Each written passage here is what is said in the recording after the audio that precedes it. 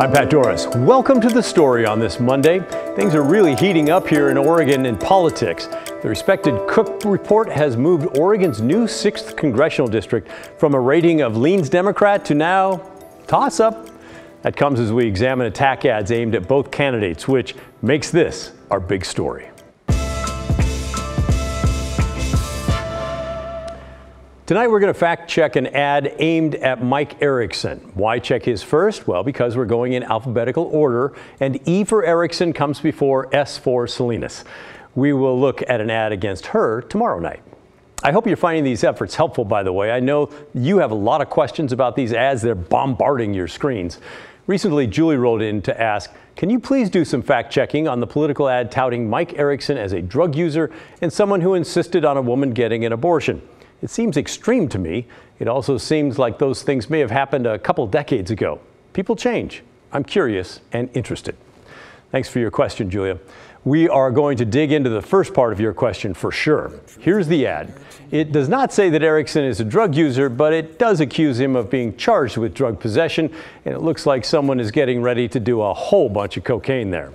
The ad made Erickson so angry he sued his opponent, Andrea Salinas, and her campaign for $800,000. He said that's what it's cost him to run his own ads countering the false allegation. Let's take a look at this line by line. The truth about Mike Erickson in law enforcement? Erickson was charged with felony drug possession for illegal oxycodone. The ad cites an Oregon State Police report from 2016. OSP sent me a brief version of that. The incident happened on September 17th of 2016. In the report, the trooper says he pulled over a vehicle in Hood River after he watched the driver stumble to his truck and get into the driver's seat, then failed to stay within his lane as he was driving. The driver was Mike Erickson. According to the report, Erickson blew a .12 on the breathalyzer, which is above the legal limit for alcohol, which is .08. While he was being booked into jail, a search turned up a single 5-milligram oxycodone pill, which Erickson said belonged to his wife. I highlighted the part where the report states Erickson was lodged on the DUI and the unlawful possession of oxycodone. And you can see down below there's a charge that says possession oxycodone. So you might be thinking, well, okay, then the report's accurate, right?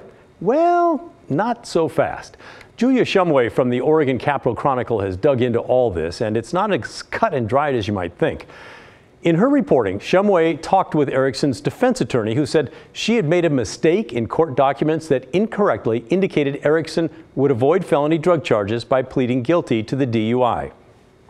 Shumway found the document in question and reports that it states DAA has agreed to dismiss felony possession of controlled substance upon tender of guilty plea. The lawyer told the Chronicle that felony charges were never on the table and that she erred when writing the document. And there's more. The Hood River District Attorney, who was elected long after all this happened, told Shumway the only thing that is a public record is that he was never, ever charged. He was never cited by the police officer with a criminal citation for a felony. And she continued, the only thing that was ever filed was that he was ever faced was the misdemeanor driving under the influence charge. Anything else is a mistake.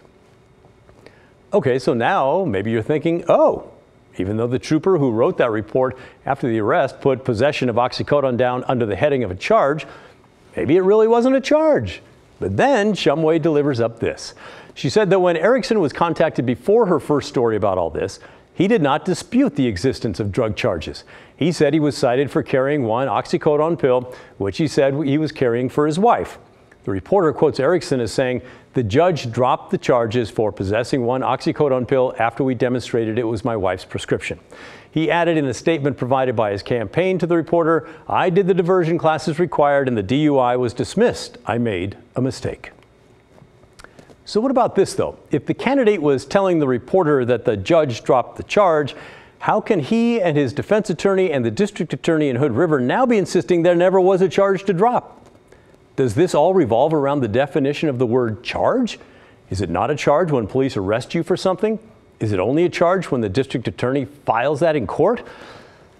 Let's go for the low-hanging fruit first. Under Oregon law, possession of a single pill of oxycodone is a misdemeanor. So, is it accurate to say Erickson was charged with felony drug possession? No, he was not. That is false. Was he found with a pill that he did not have a prescription for? Yes, he was. Was that powder you see in the ad a wild exaggeration? Oh yes, it is. Late last week, Mike Erickson did an interview with Laurel Porter for our Straight Talk show, which, by the way, you can find right now on our KGW YouTube page. And being the terrific interviewer that she is, Laurel asked him about the DUI and eventually about the ad. We'll show you his answers, but I want you to really watch this first one because it's quite the pivot. And a reminder here, a pivot is when a reporter asks someone a question they don't like, and so instead of answering the question asked, they answer a question that they like better. Okay, watch this. You've positioned yourself as the law and order candidate who's tough on crime, yet you're having to discuss the DUI you got in 2016 for drunk driving in Hood River. How do you reconcile your tough talk on crime and your choice to drink and drive then and your plea deal in that case? Well, first let me say crime is out of control in the state. It's rampant everywhere. I'm just sick and tired of the politicians and the DAs and the people out here just going through and letting a slap on a hand for someone to go through and robs a store, breaks into a car, whatever it is. So we need to do everything we can to uphold the laws and enforce the laws in the state. I don't think we're doing a good enough job here. Yeah, so there he goes on his talking points, and I think he would have gone on for a while, but Laurel came back to remind him of the question that she had asked. I think we need to send a stronger message. But Mike, how do you reconcile that position with your own choice to drink and drive? I made one mistake in my life. If you look at my record, in my entire life, I made one mistake. And I thought it was fine. I was leaving a wedding, and I had a couple of drinks too many. I thought I was fine. So I made a mistake in my life. I did the classes, did the diversion, and I regret doing that. So that's the one thing I've done wrong in my life that I wish I wouldn't have, and I'm sorry about that. And now you're suing. Doesn't happen again. You're suing the Salinas campaign and Salinas herself for $800,000 over a negative ad about that drunk driving incident. You know, there are a lot of negative ads running in all the campaigns, it seems. Why file a lawsuit over this one? Well, it's not about the DUI. It's about what she's saying. As many viewers have seen on your TV show and other channels here, Andrea Salinas has made false accusation after false accusation, and the personal, false, untrue statements. The Oregonian did a review of this. They called the district attorney's office. They checked the facts. The Oregonian put in their paper here just last week that what Andrea Salinas is saying is 100% not true. She's not factual at all. Not factual. The district attorney's office actually called her office and said, Salinas, and talked to her. What you're saying is not true. You should pull down those ads. The district attorney's office and the Oregonian both validated that what she's saying on TV is not true. What she's doing is she's putting out negative, false lies on TV to get elected. If that's the kind of congresswoman you want, someone who lied to get elected, what would she do back in D.C.? Well, Laurel also had Erickson's opponent on Straight Talk and asked Andrea Salinas about that ad. Let me just say about the drug, your ad said he was charged with drug possession and prosecutors didn't actually charge him. He said in the first segment that the district attorney called you to tell you that was wrong. Did your campaign make a mistake? I mean, do you have any regrets running that ad?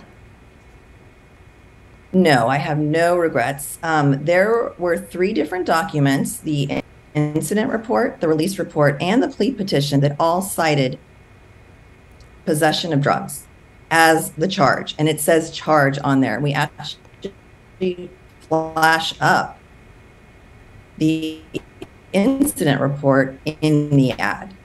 So I stand by what we said and how we, how police. He was not charged by the DA, but he was charged by state police. Little issue with our connectivity there, but I wanted to leave that in so you could see her full answer.